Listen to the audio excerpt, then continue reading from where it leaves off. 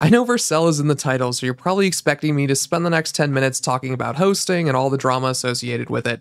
But actually, that's not what we're going to talk about. If you want my 2-second take on it, I think Vercel is fine. I like it. I use it. It works really well. But if you don't want to use Vercel, you don't like serverless, there are tons of awesome options out there. Coolify, Railway, Render, Koyib, AWS Raw, all of these are great options. They work really, really well. I really don't have that strong of an opinion on it. Use what's best for you. But for today, what I want to talk about is actually going to be the stuff that Vercel has been pushing really hard kind of behind the scenes. I haven't seen it get a huge amount of limelight, but I think it will over time as more and more applications adopt this, and that's the new generative AI UI stuff. So first and foremost, what is generative UI? This is kind of a made-up term, and this is all very, very new stuff, so the terms here are kind of murky, it's kind of a mess, but just for the sake of this video, whenever I talk about generative UI, what I'm talking about is this concept where we can have our traditional ChatGPT LLM chatbot style interface. It can return real UI components which we create to create a sort of hybrid user experience where you're communicating with your application via chat. Like in this example, we're saying, what is the weather in SF? Where instead of going through and just querying the LLM itself, the LLM will actually call functions which you define to give you these real components that are actually useful.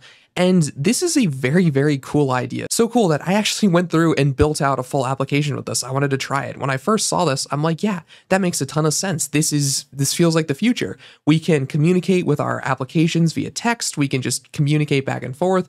No more clunky UIs, no more any of this stuff. It felt very, very cool. And I think in a lot of use cases, it will be. But what I wanted to talk about today are the downsides of this and the problems that it has and why I don't think that a lot of applications need to just completely replace everything with this, and why, based on the user feedback I've gotten and also based on my own personal experience using this, I think we want to try and narrow the scope of where we're actually using these LLMs. This is not an anti-AI video by any stretch of the imagination.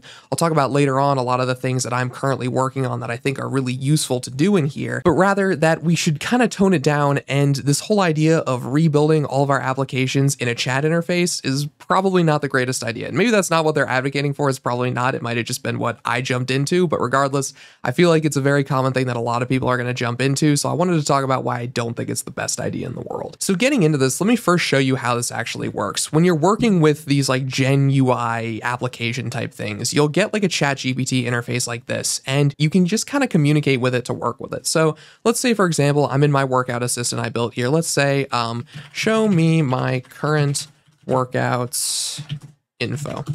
And when I tell it to show me my current workouts info, it'll go through and load, and it'll go through and it'll show me like, okay, I haven't saved this one. I was messing with it before. This is a debug instance here.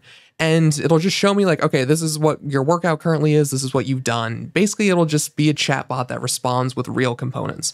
And this is a pretty cool idea. And there are a lot of places where this is useful. The whole impetus of this project was when you're working with like weight trackers and stuff like that, one of the most annoying things you have to deal with is just the spreadsheets, having to go through and manually type out a spreadsheet with all this stuff and type in 135, type in 10.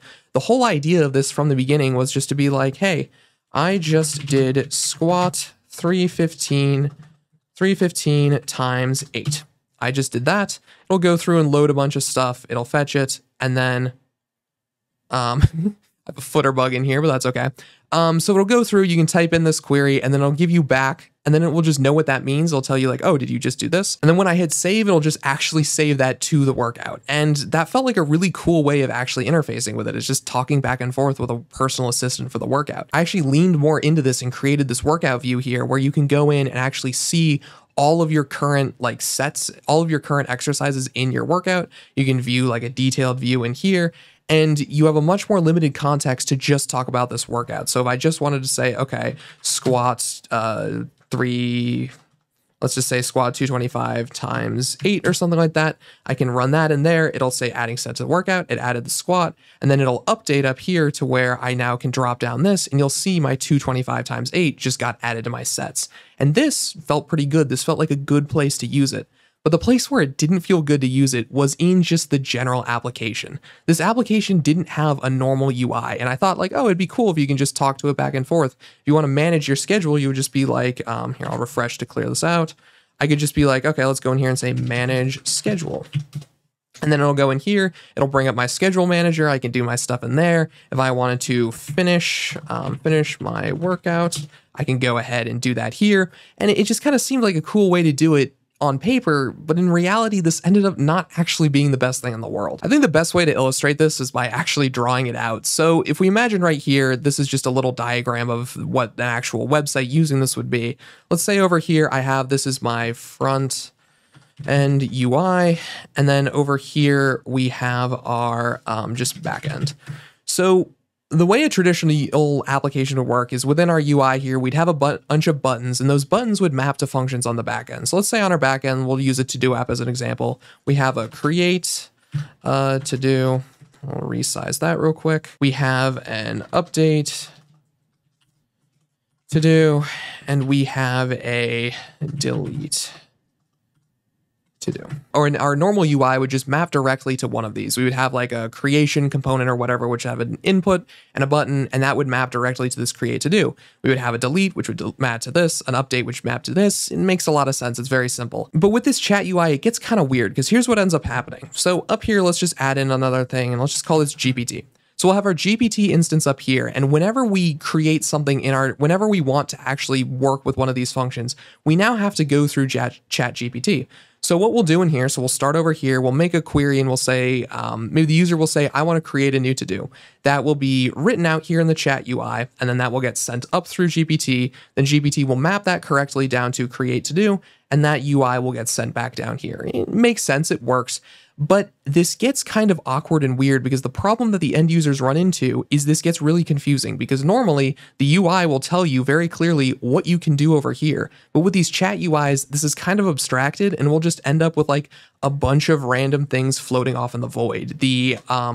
The workout assistant example I have in here, I think I have like 10 different functions that you can call in here. And a big piece of feedback I got from users is like, once I figured it out, it was cool, but it really sucked having to just kind of talk to it and wrangle it back and forth. And it just created this nasty friction layer of actually working with your application. So ultimately, I kind of realized like, hey, this is probably not the best way to do it. And I think I'm actually going to take this project and I want to keep this piece of it because I've been using this myself and I really like it. I talked to my friends, had them use it, a couple of users. This works really well. This sort of very narrowly scoped piece that's basically solving the problem of cutting out the spreadsheet. But just for your basic UI stuff, it really doesn't make that much sense. And that's the whole point of this video. When I was talking about Vercel's bad bet, what I was talking about is I think going through and just completely changing user interfaces to only work with chat and just throwing in chat because it's new and cool is not the move. I think you want to be very narrow with how you define this and very clear with what the user can do because this confusion right here is really, really rough. So I think in the future, I don't know exactly how this is going to get solved, but I do know that this kind of figuring out what you can do layer is going to be one of the most important parts. Now, I want to be clear in talking about this. I don't think that this is a bad thing to learn and a bad thing to play with. Apple just had their big WWDC event and talked about all the places where they're incorporating a lot of the Gen UI stuff, not Gen UI, the generative AI stuff and all that kind of thing into their application. And there's a lot of really useful things we can do in there. Already I'm working with the guys on ways to use a lot of this AI stuff in the back end to make, for example, this top companies page a lot better. But it's not going to be with a chat interface. It's going to be abstracting a lot of that away from the user and just kind of using it to show things to them. That's another concept I wanted to talk about in here. I've kind of gone back and forth on how I want to put this. I've kind of just calling it like the burden of brain cells, which is something I've learned a lot about building apps and that kind of thing and making good user experiences, is where I as a user don't actually like having to think that hard when I'm using my application. And in this in this example right here, I have to do a lot of thinking and a lot of work just to do basic stuff. It's really nice when the application kind of just spoon feeds me exactly what I want to do. A great example of this is algorithms on social media. A lot of people like to complain about them, and yeah, they do have their issues, but be honest with yourself. Where did you find this video? Did you find this video in your subscriptions tab, or did you find it on your homepage, which is algorithmically generated? It feels really nice as a user to kind of just have it do the work for us. We want to put the impetus of actually coming up with the useful content, not on the user, but on the actual application. And that's what I think we need to figure out how to use these LLMs to do. We need to create experiences which will remove friction from the user, not add friction to the user. And that's my whole point here. I think this is still a very useful thing to learn. I put out a full tutorial on how to build AI applications like this earlier this week. I highly recommend if you want to get into this like bleeding edge AI tech type stuff, you go check that out and watch that. We'll go through and build out an example simpler than this, but it does does the same thing. And I think understanding how this works and how to do this is super important. But what I'm going to be working on right now is trying to do this in a more custom way. I'm going to be working with this in SvelteKit and really trying to figure out, with like insider viz and stuff like this, how can we take this really cool new technology and all these different ways of doing things and just send data to the user, not make the user try and get data from us, if that makes any sense. I know this was kind of rambly and kind of went all over the place, but hopefully you get the picture here. If you guys enjoyed this, make sure you like and subscribe, and I will talk to you soon.